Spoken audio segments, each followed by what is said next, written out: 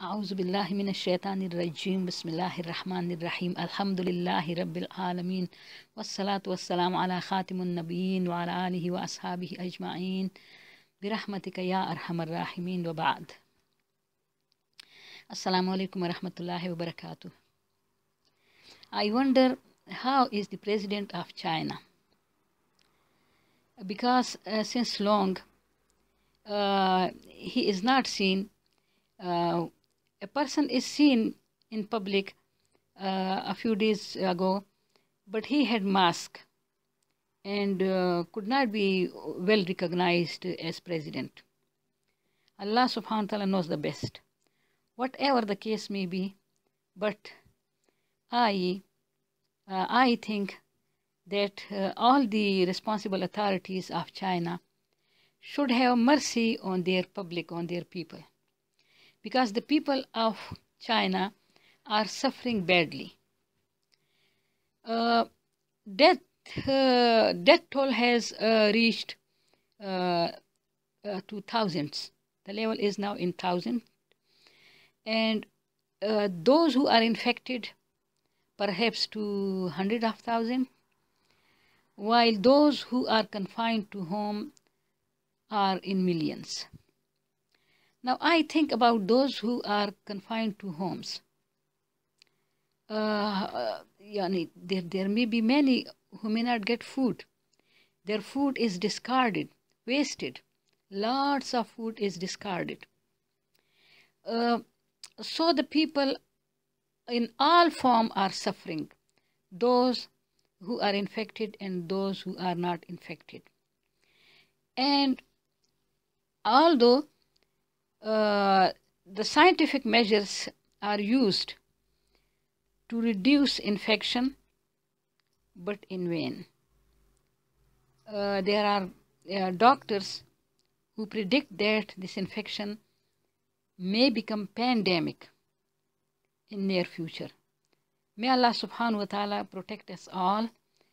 I pray to Allah subhanahu wa ta'ala to protect us all. But I understand once again that the things which are happening according to the Holy Quran, like the verse number 30 of Surah Ash-Shura, in which Allah subhanahu wa ta'ala said that whatever calamity happens to people, that is what their own hands earn. So the trouble coming to us all is because our own hands earn the trouble. That is due to our own actions. Now generally the people of China, they believe in Buddha. I had read about Buddha in the history. He is given the name Gautam Buddha, Mahatma Buddha, and Buddha. Now he was a man, he was not God. He was a man, but he was a pious man. In history, I read that as all around him in the habitation, there was a lot of evils and cruelty, and he used to feel very upset because he was a good person. So he left his city and went to the forest. There, Allah subhanahu wa ta'ala, Almighty God, gave him guidance, and he returned to his people and started preaching to them. Now I believe that he must have preached to them to believe in and to obey the commands of one single unique God, to worship God. God is not man. God is not human being. God is a unique being, the creator, the master, the Lord, the sustainer. Everything, all power is in the hands of Almighty God. Whatever happens to us, whatever happens in this universe is happening by the will and command of Almighty God. Good comes to us due to the mercy of God, but bad, evil calamities, they come because our own hands earn them. So I wish if these Chinese people could believe in one single God, because Buddha is not God. God is one single and unique. God has no son, no wife, no relative, no father, no helpers. We cannot say that God is he or God is she, because God is a unique being. As God said in the Holy Quran, لَيْسَ كَمِثْلِهِ شَيْءٌ. Nothing is like unto Allah subhanahu wa ta'ala. Allah is one of the names of God, but that is the very, very personal name which comes along with other names. But God has many, many beautiful names. The Rahman, the Beneficent; Ar-Rahim, the Most Merciful; Al-Ghafur, the Forgiving; Al-Wadud, the Loving One; Al-Muntaqim, the one who is the Lord of Retribution. So God is not just the Forgiving, the Merciful, but also just. And the justice of Allah, the justice of Almighty God, will take people to hell. And also in this world, whatever calamities come and hit people individually or at national level, those are due to the justice of God. So we must pray to God to protect us from His justice, and we must control our actions. We must believe in one single God, one single and unique God. We must follow God's prophets, and the final prophet was Muhammad sallallahu alaihi wasallam.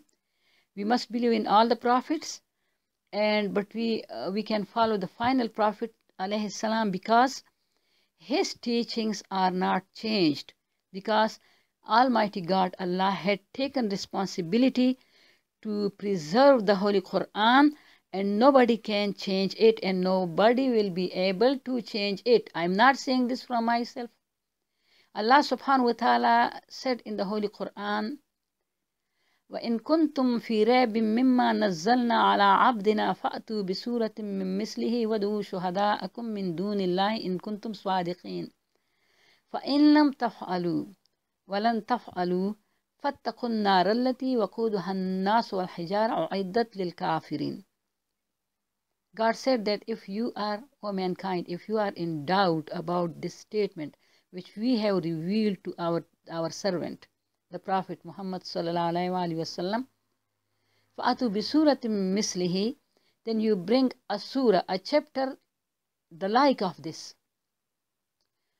And also you call your helpers, your witnesses, your helpers, other than Allah subhanahu wa ta'ala. But if you cannot do it, and surely you will not be able to do it, then فَاتَّقُوا النَّارَ الَّتِي وَقُودُهَا النَّاسُ وَالْحِجَارَةُ, then you must fear that fire, the fuel of which will be people and stones. أُعِدَّتْ لِلْكَافِرِينَ, which is prepared for the unbelievers.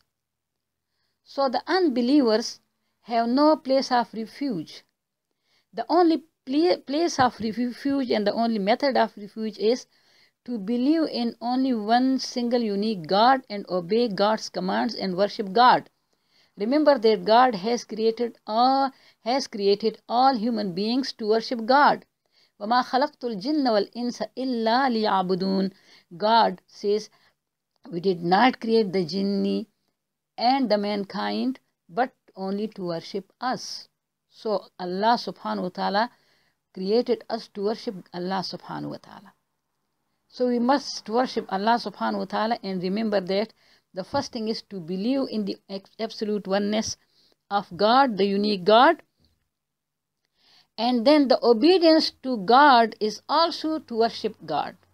The implementation of the laws of God is also like to worship God. Then the worship of God has two branches.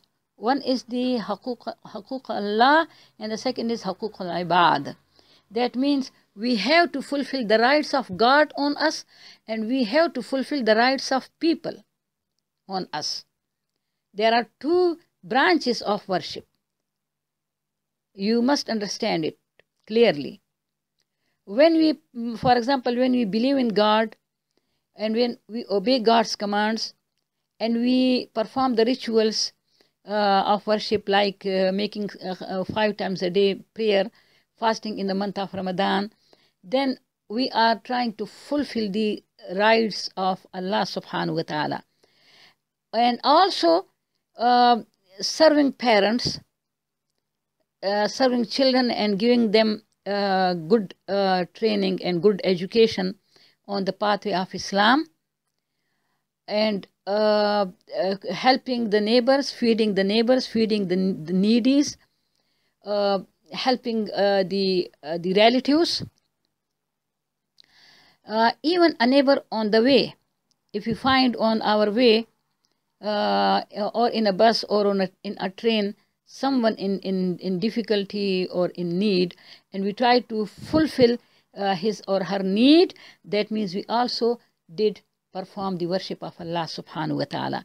So the worship of Allah subhanahu wa ta'ala has 2 branches. One is to fulfill the rights of Allah, and the second is to fulfill the rights of the servants of Allah. That means mankind, the rights of the mankind. And remember that suppose if we couldn't fulfill the rights of Allah, the obligatory prayer, we must make up the loss by making prayer. The obligatory fasting, we must make up the loss by fasting.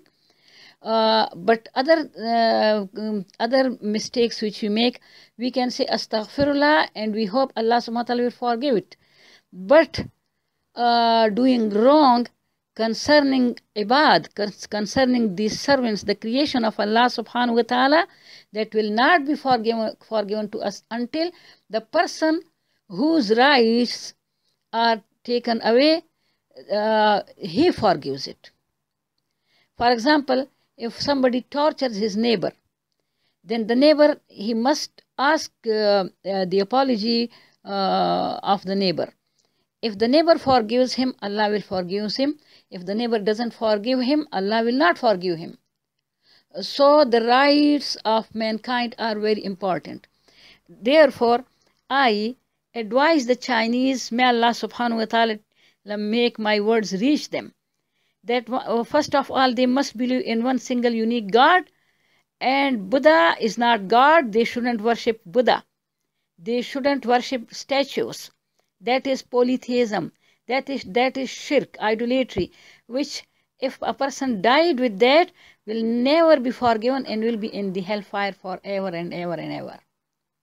Second, that the Chinese authorities, they must feel mercy and do mercy on their people, because if they mend their ways, they take heed, they stop aggression against Islam. The authorities of China must stop aggression against Islam, and they must free the Uighur Muslims, must free them from torture. Then I hope that Allah subhanahu wa ta'ala will remove this trouble. You see, they have been trying a lot, but coronavirus outbreak is increasing and increasing, and it is not decreasing at all. So the treatment is mainly spiritual. Along with the spiritual treatment, they must keep on the scientific methods of cleanliness. That is good. Islam doesn't prohibit that. Rather, Islam encourages us for all those wise methods. But the Creator, the Lord, must be obeyed, and aggression against Islam must be stopped. The Creator must not be challenged. If the Chinese authorities have any sympathy with their own people. See, the Uighur Muslims are in prison, in concentration camps. Now their own people in millions are like imprisoned in their houses. And I don't know whether all of them are getting food, or many of them may be dying inside the houses. So there are ghost cities, as we saw, as it was reported, ghost cities and ghost villages, and we don't know whether they are now empty from human habitation, or all the human beings are like sieged in their houses. May Allah subhanahu wa ta'ala bring mercy by giving guidance to these Chinese authority and also giving guidance to the Chinese people. May Allah subhanahu wa ta'ala guide us all on the right pathway, the Sirati Mustaqim of Islam. Ameen. Subhana rabbika rabbil izzati amma yasifun wa salamun ala al-mursaleen walhamdulillahi rabbil alameen. Allahumma salli ala Muhammadin wa ala ali Muhammad kama sallaita ala Ibrahim wa ala ali Ibrahim innaka hamidun majid.